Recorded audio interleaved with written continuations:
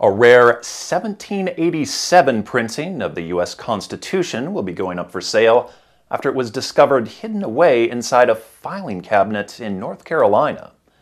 The memorable copy was printed after the Constitutional Convention approved the proposed framework of the nation's new government in 1787. It was ratified by the Congress of the ineffective First American government under the Articles of Confederation. Experts say there are just a few creases and some tiny discoloration, even though it's just a few weeks shy of 237 years old. This copy is the only one of its type thought to be in private hands. It will go up for sale by Brunk Auctions on September 28th in Asheville, North Carolina.